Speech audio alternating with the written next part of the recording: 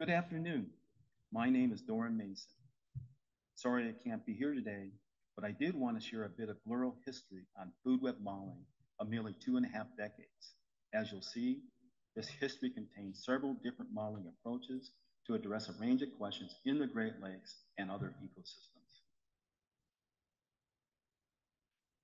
I'll progress through this history by first briefly describing some of our modeling approaches. Then I'll highlight some milestones seen here as by the numbers. Next, I'll provide some research highlights, and these are teasers, so hopefully I'll garner enough interest from some of you that you go and read our manuscripts. Then some outreach products, then I'll wrap it up with what's next. Our approach to the years has been an ensemble-based modeling approach, ranging model complexity from simple to complex. These efforts address issues of establishment of invasive species and response of communities, food web, and regional economies to anthropogenic stressors. Models have included spatially explicit bioenergetic models for quantifying habitat quality and quantity, community individual-based or agent-based models, ecological and social network analysis, and using established modeling frameworks, including EcoPath with EcoSym and the Atlantis Ecosystem three-dimensional modeling framework, and fully linking some of these models to economic models. Note that the Atlantis framework integrates lake physics, biogeochemical cycling, and food web interactions, and is the most complex of all our approaches. Outlined in this table is how we have used these models for understanding the effects of invasive species, climate change, nutrient loading, and hypoxia. Note that some of these models provide a snapshot or static picture of the system at a particular time period while others are dynamic. Further, all 6 of our modeling approaches have addressed the issues of invasive species, both those that are currently exist in the lakes and those that have high probability of invading the Great Lakes. Each of these modeling approaches have also been applied across many different ecosystems and habitats. These have ranged across 4 of the 5 Great Lakes, that is Lake Michigan, Lake Huron, Lake Erie, and Lake Ontario. Different sections or habitats of some of these Great Lakes, those being Muskegon Lake, Saginaw Bay, western, central, and eastern basins of Lake Erie, and the Via Quinte, Lake Ontario. Models have also been developed and applied for other ecosystems outside the Great Lakes, including Illinois River, Oneida Lake, Chesapeake Bay, Patuxent River of the Chesapeake Bay, and the northern Gulf of Mexico. This has tallied to the count of 24 models developed and 5 more currently in development. These efforts have also led to a total of 30 peer-reviewed publications spanning across these modeling categories.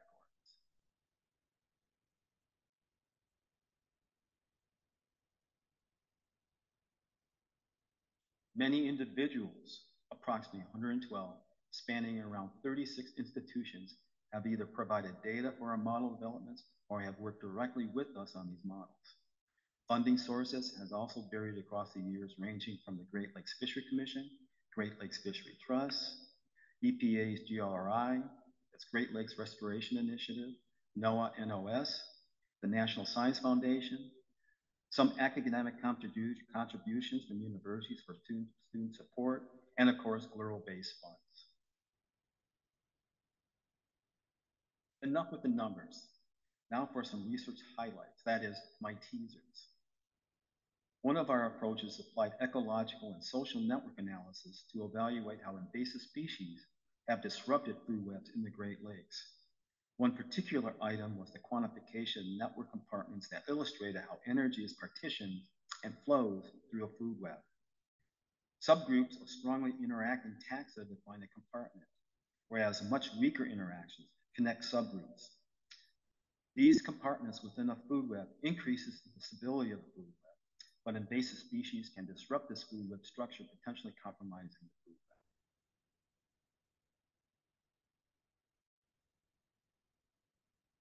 Using the EcoPath with EcoSym framework, we modeled potential consequences to the Lake Erie food web if invasive carp, that is big head carp and silver carp, were to invade the lake.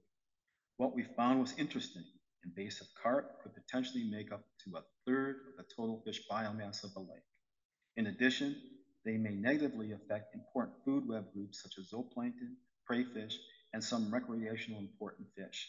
However, there could also be some winners such as smallmouth bass.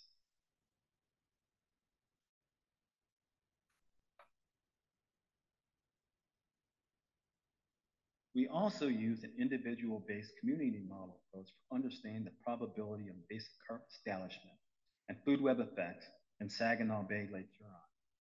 The graphics show projected establishment rates, shown by the box and whisker plots, in response to the number of carp invading the system. The solid line is the carp biomass. BH is big-headed carp, high survival. SH is silver carp, high survival. The rows represent different survival rates of the group, the young of the year of various rates of young of the year carp survival. But the top plots represent the highest survival, with decreasing survival going from top to bottom. What we found was as few as 10 invasive carp could establish a population assuming a high or intermediate age zero survival. At least 100,000 individuals may be needed to establish a population assuming low age zero survival. Not shown here are two more conclusions from the study. Carp had a negative effect on plankton and planktivorous fish biomass, with percent impact of functional invasive carp biomass. But some species, in this case walleye, may actually benefit from the presence of invasive carp as an additional food resource.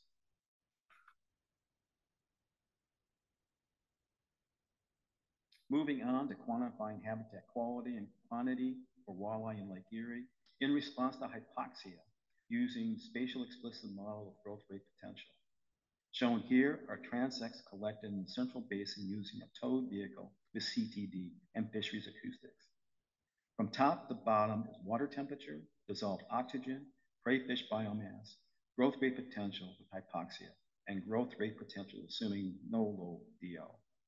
The color bar represents high intensity with the highest values, with the purple representing lowest values. On the left is day, on the right is night. Good habitat is defined as growth rate potential greater than 0 grams per gram per day. We found the average monthly quantity of high quality habitat for walleye declined slightly by about 2% in hypoxia. But hypoxia appeared to enhance habitat quality by concentrating prey in favorable temperature, DO, and light conditions.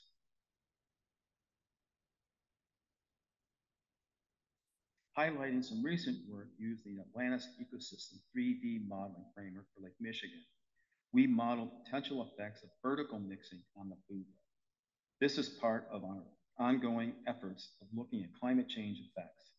The effect on vertical mixing was our first step, as it is expected that climate change will affect the timing and duration of vertical stratification, and thus the vertical transfer of materials. Our efforts here suggest that the biomass of most functional groups increased with increased vertical mixing, with the greatest increases in phytoplankton, zooplankton, and benthic invertebrates. Increased biomass was due to the replenishment of nutrients into the euphotic zone, which enhanced growth biomass of lower trophic levels. Filtration by invasive mussels reduced the positive effect of vertical mixing for many species. This is important in the context of climate change, as it's expected to be less vertical mixing in various climate change scenarios.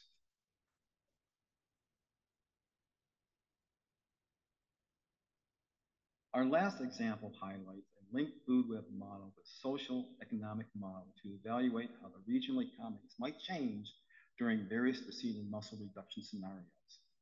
What we found was that there is a different effect between Lakes Michigan and Erie in economic response to mussel control.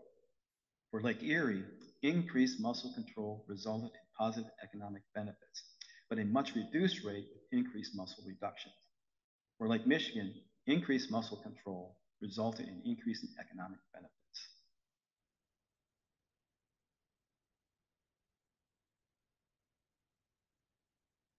Through our food web efforts, we also have produced some outreach products. These have included a graphical fold-out insert in the National Geographic magazine, shown on the left. In the center are popular food web brochures, often used by teachers. And on the far right, an example of some of our fact sheets. So, what's happening in the next 25 years, or at least the next 5 to 10? We have our NOAA Climate, Ecosystem, and Fisheries Initiative, which we call CEPI, where we will continue to develop the Atlantis Ecosystem Modeling Framework for Lake Michigan and expand it to the other Great Lakes. Develop new models with new developments, for example, EcoSpace food web models, to contrast results across different modeling approaches.